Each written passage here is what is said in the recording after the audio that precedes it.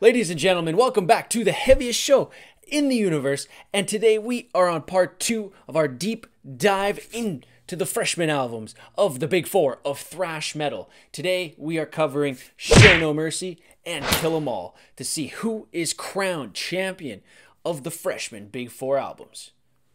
Let's get into it.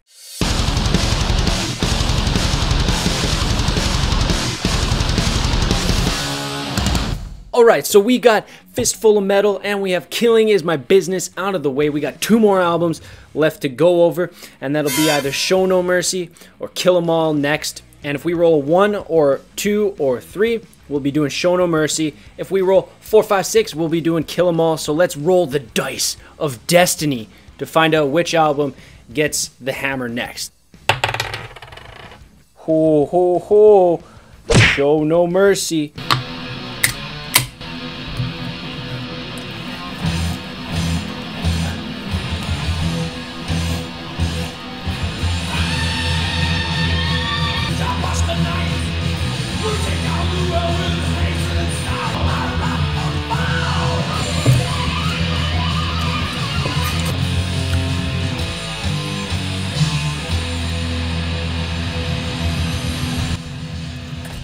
Alright, Evil Has No Boundaries, a great way to start this album off, man. I love that main riff, the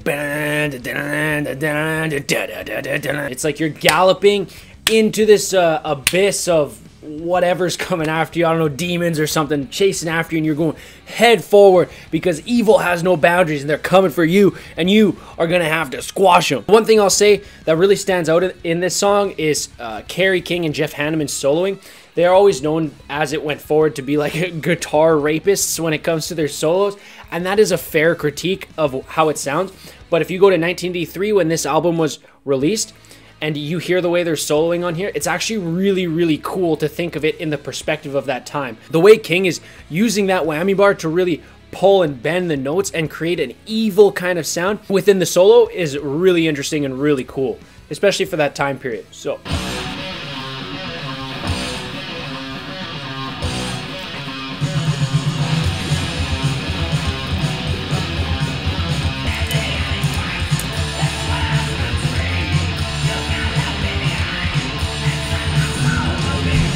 I really love that descending kind of minor scale riff in the beginning. The that is really cool. I love it. It's one of my favorite Slayer riffs of all time. This is a great song so far, and you really hear Dave Lombardo's like boop-a-tap, boop-a-tap, boop-a-tap, boop-a-tap. It isn't what he would get known for later on in his career, his kind of frantic way of drumming, but this is really sick right off the bat. I love it.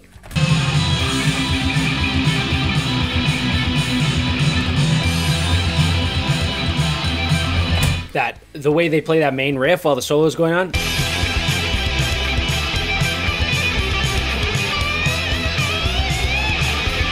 I love it.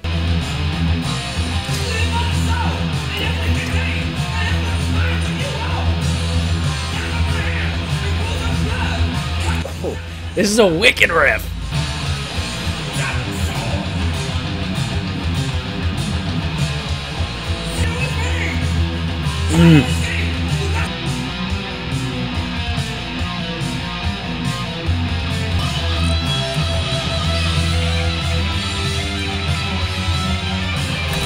I love that part of the solo. This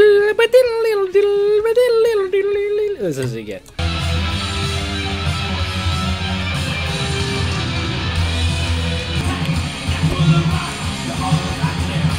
On this song, it's not really reaching the heights of the previous 3, and the drumming of Dave Lombardo, like the kick is super bassy. There's a lot of like boom, boom, boom. So far, Fight Till Death is probably the worst song on this album that I've heard so far. And next up, we're getting to Metal Storm Face the Slayer, which is like half instrumental, I believe. This one goes a Slayer instrumental. Let's listen.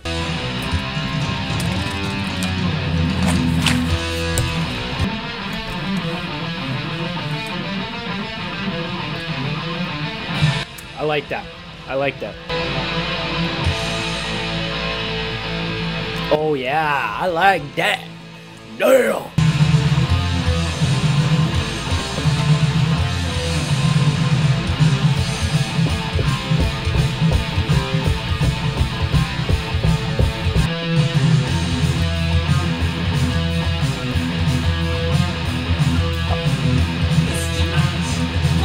I love that main riff.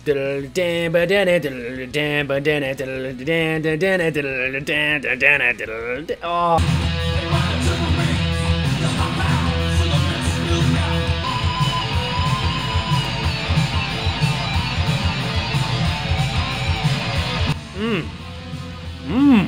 Tasty, tasty licks.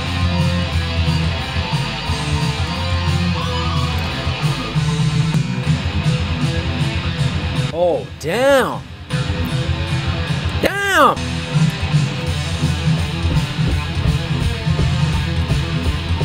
Oh, fantastic, man. Whew.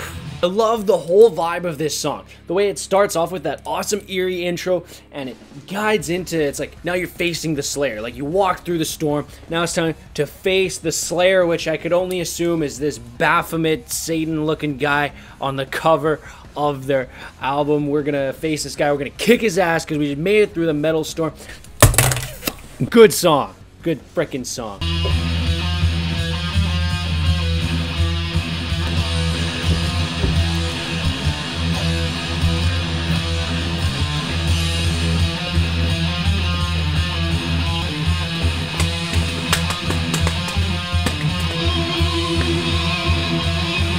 One thing I'm noticing on this song is that the drumming has picked up its end of the weight. It's picked up its weight on this song.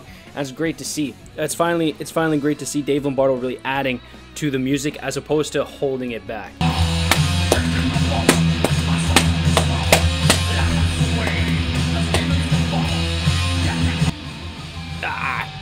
Honestly, probably the worst solos so far on the album. Probably not the best song on the album.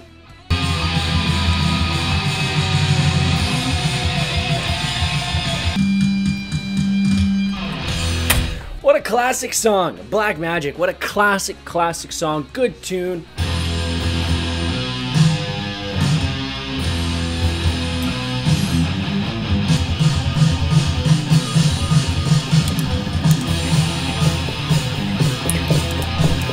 What happened, Dave Lombardo? You take like a wake-up pill or... I don't know, what'd you do, man? Because now you're really picking up your weight these past 2-3 songs. Oh,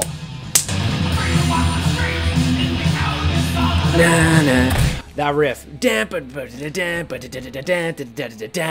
fire. That is sick. Oh. So that chorus riff, the chromatic dissension, and then as a take on the main riff, they would. So in the main riff, they would go in the chorus, he descends the first 2 bars, but then instead of the he adds a natural harmonic over top of Ariah's singing. It's really sick.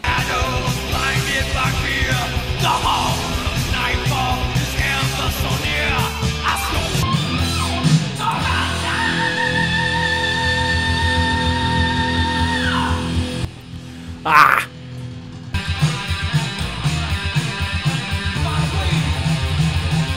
So right off the bat, I'm noticing that the guitars are taking a backseat, but the drumming is really taking off here. I assume that Lombardo is finding his groove. He's really getting into his own here as the album goes along, and we'll see that as part of his repertoire.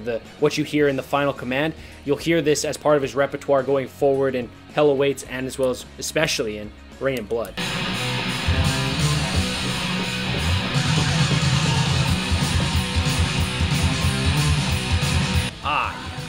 Yeah, drumming, yeah. Dave, where were you the first 5 songs? You know, one of the first things that really got me hooked on thrash as a kid were those open 16th note palm mutes that, you know, Slayer and Metallica really pioneered in 1983, man. Kind of just get overused, and it just kind of gets old. And it's quite apparent later on in Slayer's career. You know the meme of just like I'll put it up, but it's just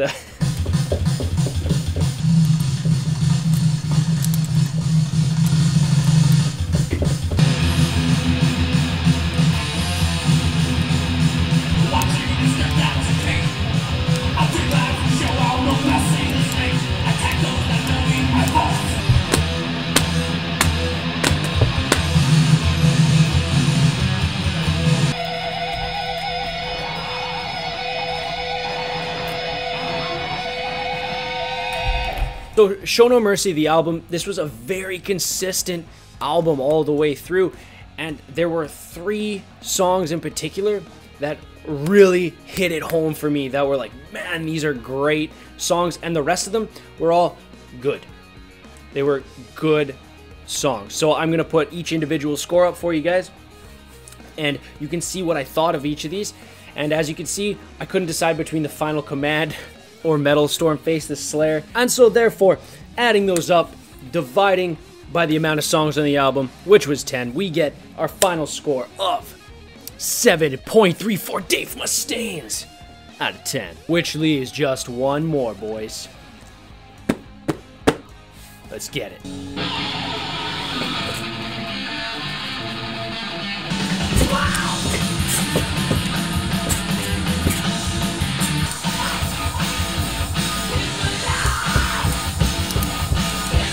And what really stands out about the song is that it's so much damn fun, dude. This song is great. It just gets you jacked up. It gets you ready to go. That main riff is a classic thrash riff, man.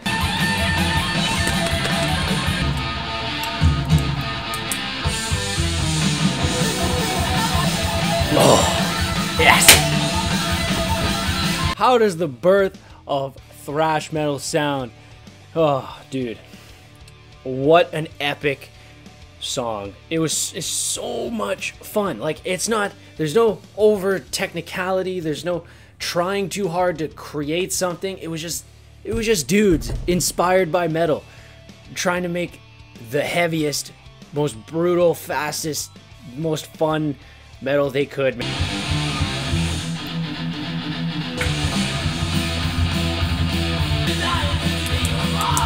The main riff of this song, the way they do that little gallop on the guitar, and they mix that with the double kick in the background.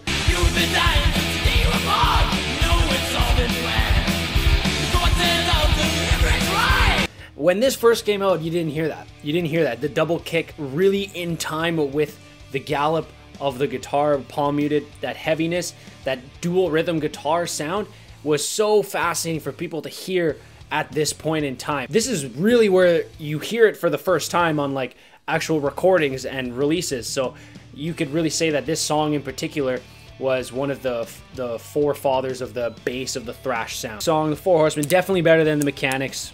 And yeah, let's move on to the next one.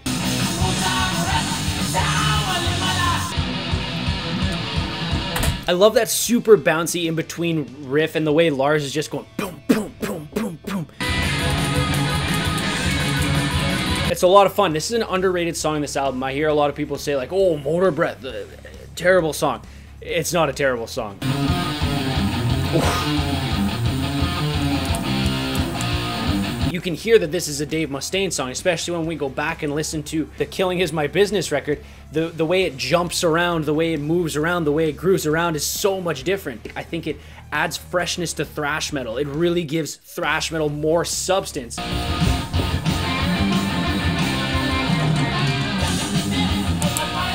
Lars Ulrich with that kind of like hi-hat and the cymbal in the background while they're playing this main riff.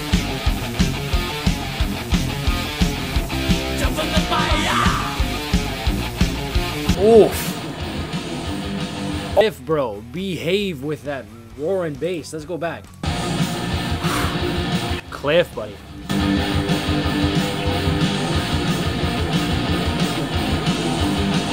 That's so special. That's so incredibly special, man. And speaking of Cliff, let's go to Anesthesia, Pulling Teeth. Now, I hear like, it's the weirdest thing. People are just like, oh, I don't like that song. Like, what? How do you...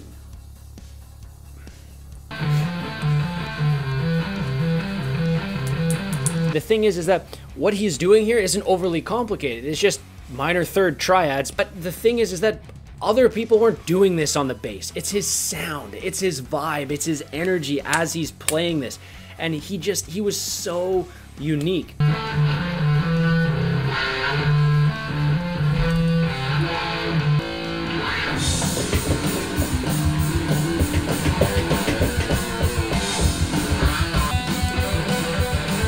And I've seen Metallica live a few times, and one time Rob Trujillo played this live, man, and it brought tears to my eyes. And on the big screen in the back, they had a picture of Cliff from that epic show when they played out in the field.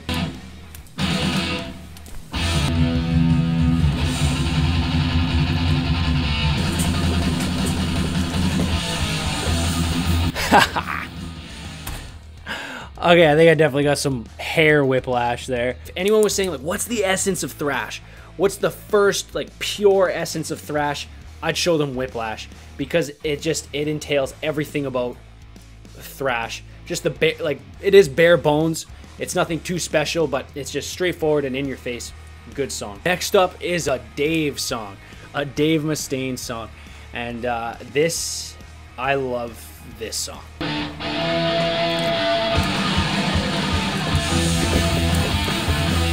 This is one of my favorite Metallica riffs of all time. I love the way it's so unique. It just makes such a groovy, jumpy sound that isn't replicated anywhere else, even in Megadeth. And this is a Dave Mustaine song. I really wish that somehow Dave would reuse this riff or make a song around this riff. It's definitely like a top 10 Metallica riff all time for me. It's so unique.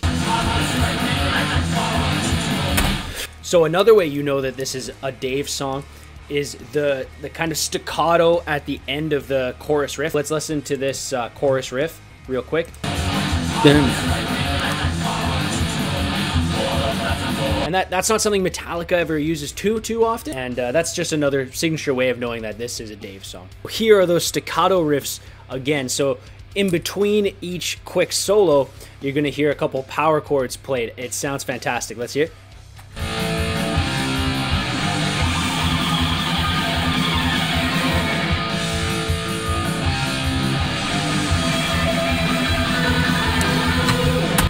That's great. That's signature Dave.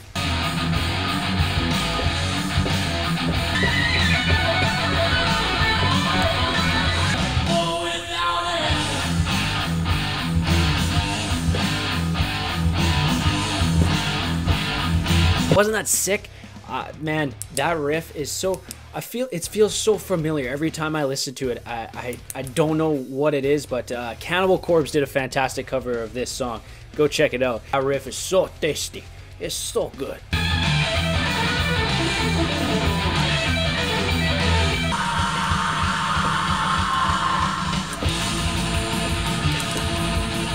So after those last two completely underrated Metallica songs, we now have probably one of, if not the most overrated Metallica song of all time.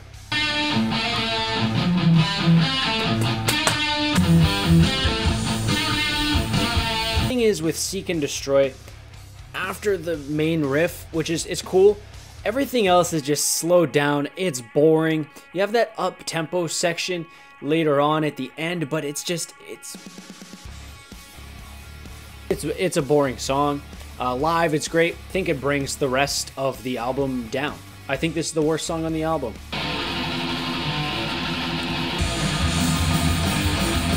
Dude, I remember the first time I heard this song, it was actually mind-blowing. It was like so fast. It was just what I needed as that 14-year-old, 15-year-old kid. I just needed that aggression. And this song is great. I love this song.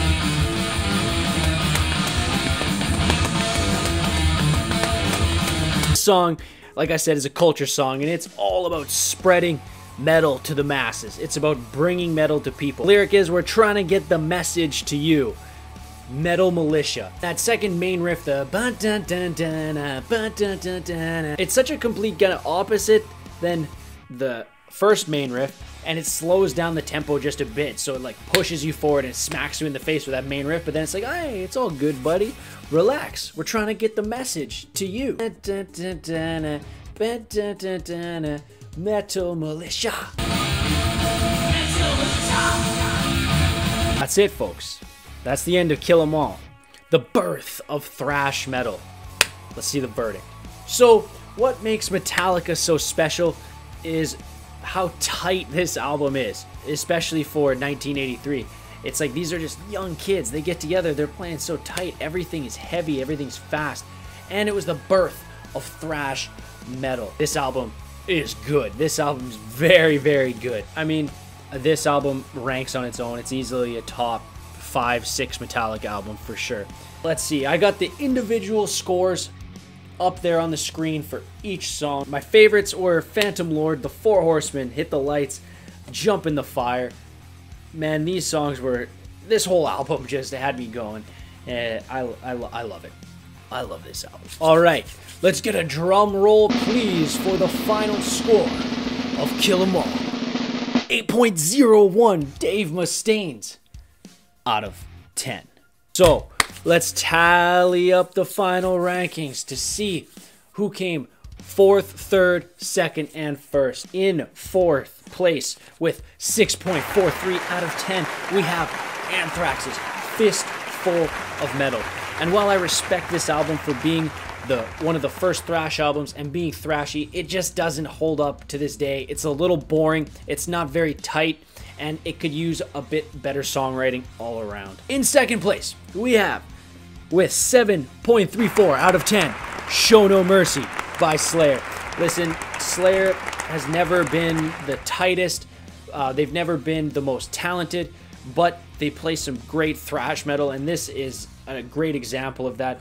Some of my favorite songs off this album were Metal Storm and Tormentor, and this is a great debut album. This is much better than Fistful of Metal, but it doesn't quite stack up to 2nd and 1st place. And in 2nd place, we have Kill 'Em All by Metallica with a final score of 8.01 out of 10. And that leaves 1st place for Best Freshman Thrash Album from the Big Four with Killing Is My Business and Business Is Good by the almighty Megadeth with a final score of 8.14 out of 10. Alright, so there's the final scores. I am no doubt going to get some backlash, not only from you in the public, but from some of my buddies. I feel they're going to have some choice words to say about my final scores here. These are the final scores, man. The scores have spoken. There's no way these can be wrong. You're going to have to deal with it. I have made a Spotify playlist. You can find a link down below to the best songs from all of these albums. I compiled into